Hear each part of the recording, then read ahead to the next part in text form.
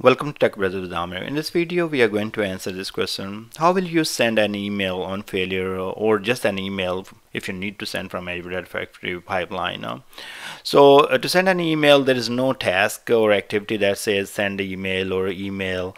What you need to do, you will be using web activity. And in the web activity, before you use the web activity, you will be creating a request in Logic Apps that will accept your payload, the way you want to format your email and all that. And then you will use the web activity in Azure Data Factory Pipeline. And you see right there, this is the Logic App URL you will be providing. You will be providing a method, a post, and here in the body, you will be providing the payload. That means the format or information you need to send, such as maybe you want to send your pipeline name, maybe you want to send the number of records inserted or deleted by previous activities. So you capture all that information, build your payload, and then send that request by using the web activity to the Azure Logic App. So once you do that, an email will be sent.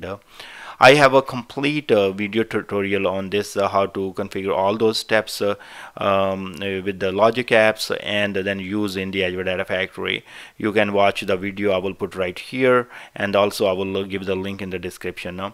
So to answer your question real quick, this is all you need to explain, that you will be using web activity in Azure Data Factory Pipeline to send an email, but you will be using Azure Logic Apps request that you will be creating in the Logic Apps that will be accepting your payload and sending the email from the Azure Logic Apps. So initiating from the web activity, but the email will be sent from the Azure Logic Apps.